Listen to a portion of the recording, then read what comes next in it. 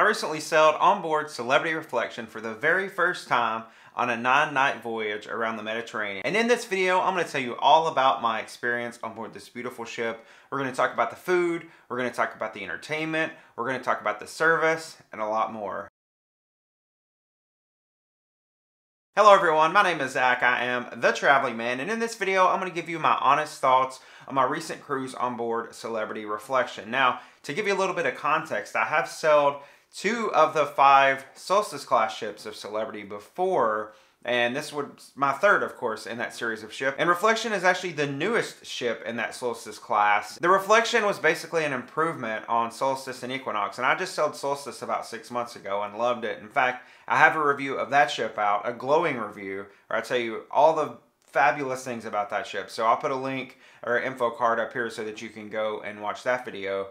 But the Reflection was basically even better than that. It took all the elements that I loved about Solstice and added on to them. It added additional dining venues. There was more of an expanded lawn club on the back of the ship. There was more art on board the ship. And I actually left Reflection thinking that it's probably now one of my favorite ships in the Celebrity fleet. Now, this was my 8th Celebrity cruise overall, and I do favor the Edge class of ships. I think they were the most beautiful ships at sea. However, after sailing Reflection, I can't help but think that it's now up there too. It's just a beautiful ship. It's just almost like the best of the Solstice class mixed with the Edge class, because you could sort of see them going toward the E class of ships with Reflection. So if you've never watched a cruise ship review of mine before, how I do this is through my steps review process. And there are 5 steps, of course. It's an acronym where the S stands for ship, the T stands for taste, where we'll talk about food, the E stands for entertainment, the P stands for ports, and the S stands for service. Now, I will preference my review by letting you know that I was staying in the retreat on this cruise. So some of these reviews might be a little skewed because I was able to dine at Lumine, which is better food and better service than what you might get in the main dining room.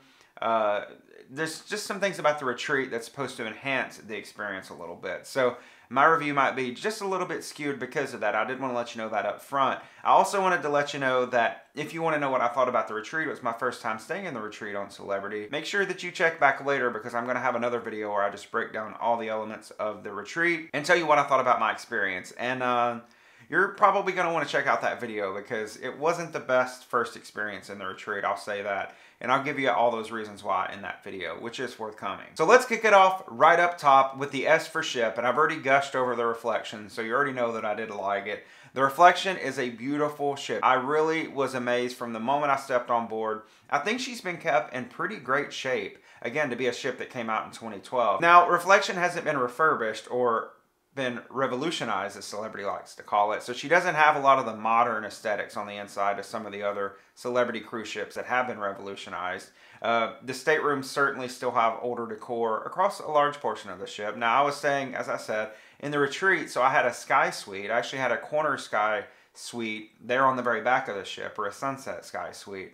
And I'm showing you some clips of my room now. You can see it's a beautiful room. It's very spacious, but it's very outdated. And most of the rooms on board the ship do have this outdated appearance. So the ship could definitely use some TLC in areas. In fact, in my bathroom, in my stateroom, even in the retreat, there were some like chips out of the glass in the bathroom and the mirror. There were some drawers that didn't shut all the way. So the ship overall needs some TLC. That's my point. But like I said, it is a good mix of the Solstice class and the Edge class of ships, because the Solstice class, I know a lot of people like to sell on those because they're just a classic cruise experience. You certainly have that on Reflection, but then you have the more modern art. You have more modern venues such as the Hideaway, which I thought was really cool. And I could see that on an Edge class of ship. So I just liked how the 2 classes were sort of merged a little bit. This Reflection is sort of the transition ship between what the Solstice class was and what the Edge series of ships ultimately would be. One other area of the ship I wanted to remark on was the internet. If you're someone who depends on having fast internet, I know that's a question that folks ask online a lot now,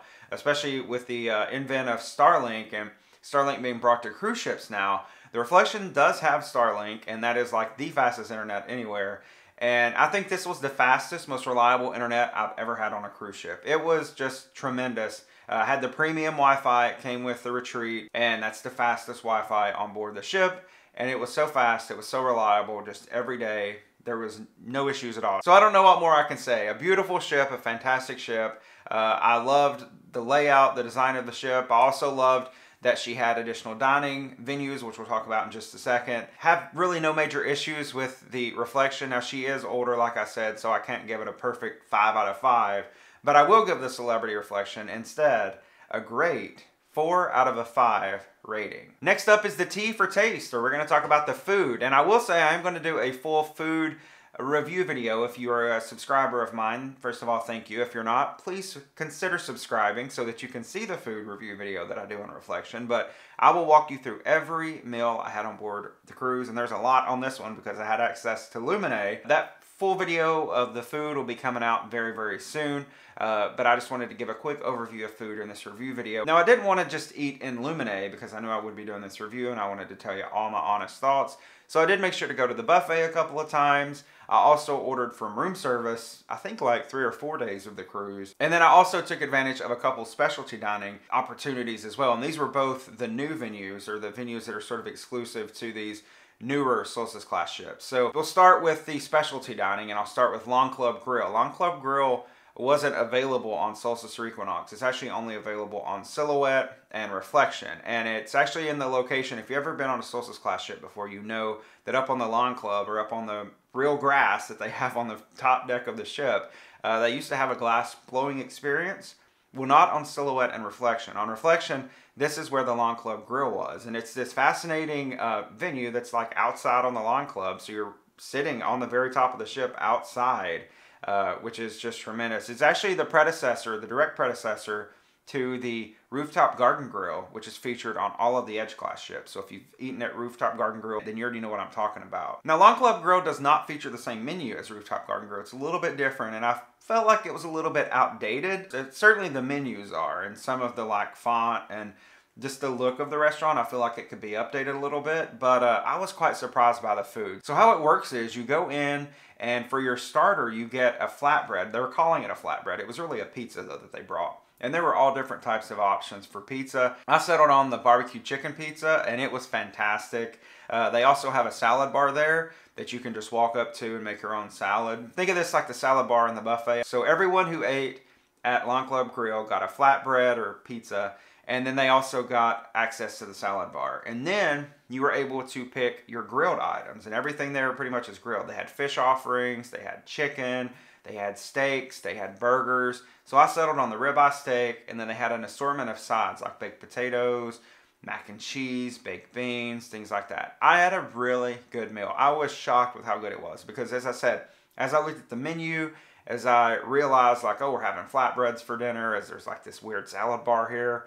This can't be that great, right? It was tremendous. Had such a great meal there at Lawn Club Grill. And then for dessert, I had the warm skillet cookie with ice cream on top, and by the time it got to the table, the ice cream was all melted down in the cookie. Oh, it was perfection, y'all. So I really enjoyed Lawn Club Grill and can't recommend it enough. Now, right next door to Lawn Club Grill, just right around the corner there actually, is a new venue, or new to the Solstice class ships on Reflection venue, called The Porch. And The Porch, just like Lawn Club Grill, is outside. It's a little bit smaller of a venue than Lawn Club Grill, but The Porch is open for lunch and dinner, and I think they're open every day for lunch and dinner. It was $30 for lunch, so I did go there one day, and it was pretty good. It wasn't as good as the Lawn Club Grill experience.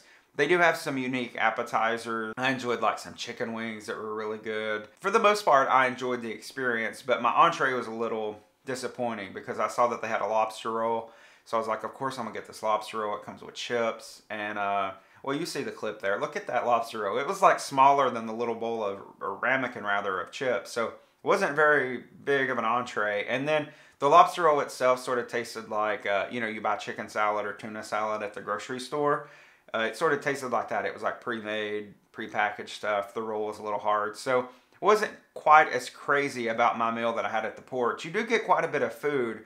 And those rolls that they bring you with the cheese in the middle of them, those are to die for. But I think if you had to choose between the Porch and Lawn Club Grill, I certainly would choose Lawn Club Grill. Had much better experience there at dinner. Wasn't able to get to lunch there, but really enjoyed the dinner. And I would have loved to have gone for lunch if I had more time. Now, speaking of tremendous food on board the ship, I do have to say that the room service on board Celebrity Reflection was absolutely fantastic. Now, I was staying in the retreat, so room service was free. But do know, unless you're staying in the retreat, you're going to pay $9.95 plus a service charge. I think it's like 18% for room service, unless it's the continental breakfast offerings in the morning. So basically any time of the day other than like a 3-hour window in the morning, you're going to pay for room service. But honestly, I think it's worth it. I had quite a bit of food. I think 3 or 4 days I enjoyed lunch on my balcony for room service. I had the celebrity burger, the signature burger that they have at room service, and that is so good. I'm always amazed at how good a room service burger can be. And then I have the one on celebrity. I had several Caesar salads, because if you know me and you've watched my videos, you know I love a Caesar salad.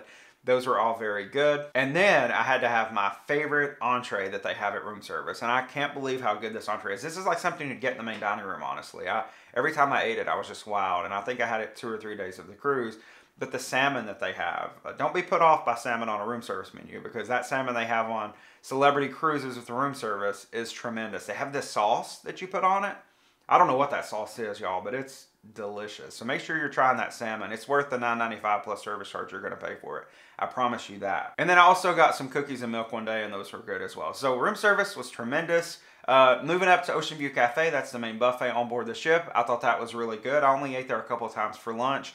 But they did have quite a few offerings, and I know that's something that folks have been talking about online recently. Like, there's no variety really at the Ocean View Cafe on board celebrity ships. All the stations had food. Like, there was no stations that were closed. They all had food, but they were repeating a lot of the food at the various stations. So let's say there's 5 stations total. 3 of those stations probably had the same offering. So I think they have reduced like the amount or the variety of food, certainly to a degree, but the availability of food is still there. It's not like you're gonna go hungry at Ocean View Cafe. There might just not be as many selections as what you would have seen before. That was my experience, at least on reflection. Cafe Al Bacio is another location on board the ship that I frequented. Of course, they have the pastries and the cookies. The cookies, y'all, I'm happy to report, at Cafe Al Bacio are still free. So happy to report that. There was some controversy around that recently, but they were still free on reflection, and they were still good. I also got some coffee there. The service was always tremendous at Cafe Al Bacio, so really enjoyed that. And then, of course, there was Lumine. I had a breakfast, lunch, and dinner at Lumine just as much as I could. As I mentioned, Lumine is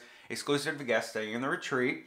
And that's one of the reasons that I booked the retreat. I have eaten a couple of times at Lumine before, and I'm like, oh, I just got to get back there for a week and just have, you know, unlimited access to Lumine. So I went there for breakfast most days, because most days, whether we were in port or we were at sea, they were open breakfast and dinner at least. And then the one sea day we had, and actually embarkation day, so 2 days of the entire cruise, they were open for lunch. The food, for the most part, was pretty good, and I will talk more about the food and review that when I get to my retreat review video. But the service is where it's at when it comes to Lumine. They have the best service probably on board the entire ship in Lumine. And shout out, if you're watching, to all of my friends that I made, all of the great service that I had inside of Lumine. I really appreciate all the hard work for those folks. They worked so hard. All that considered, for all the food I had on board Celebrity Reflection, I'm going to give a great score of a 4 out of a 5 rating. Next up is the E for entertainment, and I gotta be honest, I was quite taken aback by the entertainment on board the ship, because I think of all the cruises I've been on with Celebrity so far, this one probably had the weakest in terms of entertainment options. The cruise director, I think I only saw her once the entire cruise. Of course, I heard her on the loudspeaker, but she wasn't that visible around the ship, which I think is that's kind of different from what I've experienced with Celebrity. It doesn't make much difference for me, but I know a lot of people like to see that visibility from the cruise director. They like to see the cruise director around the ship and be able to interact with the cruise director.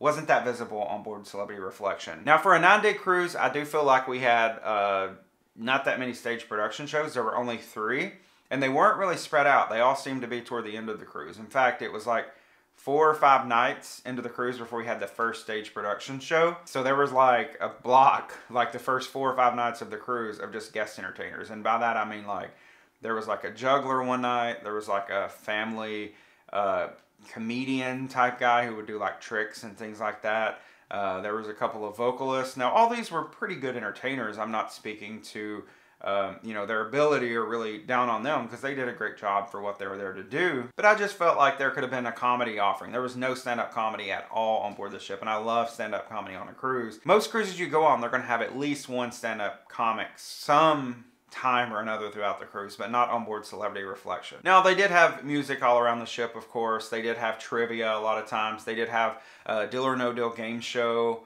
They had some other little game shows there in like the little atrium there on deck 4 up toward the forward of the ship. They also had movies quite often up on the rooftop portion of the ship. There's a movie screen out on the lawn there, and then also in Celebrity Central. So a lot of offerings. I just didn't feel they were very strong or great offerings. So for entertainment, I'm only given a 3 out of a 5 rating on Celebrity Reflection. Next up is the P, and P is for ports. And like I said, I was on a 9-day cruise around the Mediterranean. My cruise left Barcelona, Spain, and ended in Rome. And it was an action-packed. We only had 1 sea day. So other than that 1 sea day, we were in port every single day. So it was a good itinerary, but it was a busy itinerary. And everything I have to say about the itinerary is great. I don't really have any negatives. If I'm really going to nitpick something, I'm going to say it's probably the overnight in Livorno, because we did do 2 days in Livorno and stayed overnight in port 1 day. Now, Livorno is the port that's close to Florence and also Pisa. So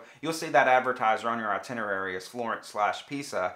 But it's actually quite a ways from both of those places. And I realize that they do stay there in Livorno because it is in the Tuscany region of Italy, and folks like to go out and see as much as they can. There's a lot to see in those regions, but I just felt like we could use one of those days to go to a different port and to see something else. Another downside is the small group excursions. Now, because I was in the retreat, they did give me $600 onboard credit that came with my booking in the retreat. So I did book all of my excursions. I did this cruise with Celebrity. Most of them were fine. I had a great time at all of them. I did an excursion with Celebrity in Nice. I did another one in Livorno, and we went to a little farmhouse experience there in Tuscany. Did another one in Messina down in Sicily. So really great excursions from Celebrity. However, the one that I did in Livorno, it was a like pasta making experience and then a farmhouse visit. This was advertised as one of their small group excursions. And so I thought this was going to be a group of maybe 10, 20 people at most. However, when I checked in for my excursion that morning and we boarded the bus, there was like 35 people in our group. So I would just ask Celebrity to define small group for me, because I don't feel like 35 when you're normally in a group of 50. That's only 15 less, right? Like, let's at least cut it by half, right, and call it small group. That's just another minor complaint of mine, but that's the first time I've ever done one of those small group excursions, but I was like, there's a lot of people here. Now, the highlight of this itinerary, I have to say, while we're talking about ports, is Genoa. This was my first time ever visiting Genoa. That day I was able to walk off the ship and just walk around the port area, walk into the city of Genoa, go to the aquarium, which is a fantastic aquarium. So y'all must visit Genoa if you can. So with all that being said, I'm going to give the P for ports on board my cruise on Celebrity Reflection a solid 4 out of a 5 rating. Next up is the S for service. And overall, the service around the ship was fine. You know, it's a standard average service that you're going to expect on a Celebrity cruise, right? Which is pretty much a head above all the other cruise lines. Celebrity has the best food and they have the best service at sea, and I will always stand by that. However, there were some issues with service on board Celebrity Reflection. And again, this might be where the review is a little bit skewed, because I'm talking more about my experience that I had in the retreat. Before the cruise, Celebrity had sort of slashed dedicated butler service to the Sky Suites, which is what I was staying in. They didn't communicate that very well. Actually, they didn't communicate that at all to those of us who had a Sky Suite booked. And then my experience with what butler or retreat host I ended up having was not great. And like I said, I'll detail all these things in my forthcoming retreat review, because that more appropriately fits in that review. But I did want to say I had issues with service there that had to be addressed by Celebrity. So I'm definitely taking points from that, because that was a large part of my experience. I did notice in my specialty dining, there was like some slow service in specialty dining. There was inconsistent service in the specialty dining, particularly at the Lawn Club Grill. You know, I had to deduct some points from that. So for service on board Celebrity Reflection, like I said, it was average and good for the most part, but I did have definitely some big issues with in the retreat in the butler service that I was promised. But I'm going to give a 3.5 out of a 5 rating for service on board Celebrity Reflection. So when we consider all those things together and add up all those scores, my overall rating for my cruise on board Celebrity Reflection is a 3.7 out of a 5. And I had a tremendous time. Again, the ship itself, the Celebrity Reflection, I have to say, is probably my 3rd favorite Celebrity cruise ship now. Of course, it's going to be hard to beat any of the Edge series of ships. The Celebrity Apex remains my favorite ship at sea. But Celebrity Reflection has moved up the list. You know, maybe it's above Edge, I don't know. But it's a great ship. If you have the opportunity to sail on it, I highly recommend that you do so. It's kind of unfortunate that they're making this ship sort of a short haul cruise ship. I know they're sending it back to the Caribbean. It's going to stay on the Caribbean full time. It's not going to go back to Europe or any other part of the world. It's year round going to be in the Caribbean. And they're going to be doing like 3 and 4 day booze cruises on the Celebrity Reflection. And I think that is just so unfortunate. I feel like this ship is so beautiful. This ship is so great. This ship is so like classic Celebrity. I would think they would want to take this ship, you know, and let it be their headline ship or one of their headline ships, certainly their headline Solstice class ship, in the Mediterranean, or send it to Australia or Asia. You know, why not take the Solstice, which is a great ship and I loved it. You know, why not take it out of Asia and bring it to the Caribbean and let it do those 3 and 4 day cruises? Why the Reflection? I feel like it's such a good ship. It's such a great improvement above and on all the other Solstice class ships. Why does it have to be that one that's going to be like relegated to these short like booze cruises from Florida? What are your thoughts on that? Let me know down in the comments down below. But if you do get an opportunity to sail on a Celebrity Reflection cruise, you're going to enjoy it. She's a great ship. She has a lot to offer. Thank you so much for watching this video. I hope you found it informative. If you did, go down below, give me a thumbs up. Also, be sure to subscribe to the channel if you're not already, because I have a lot more to come from the Celebrity Reflection and a lot more cruise content to come in general, including cruise reviews from other cruise ships and cruise lines just like this one. So thank you so much again for watching, and I'll see you on the next adventure.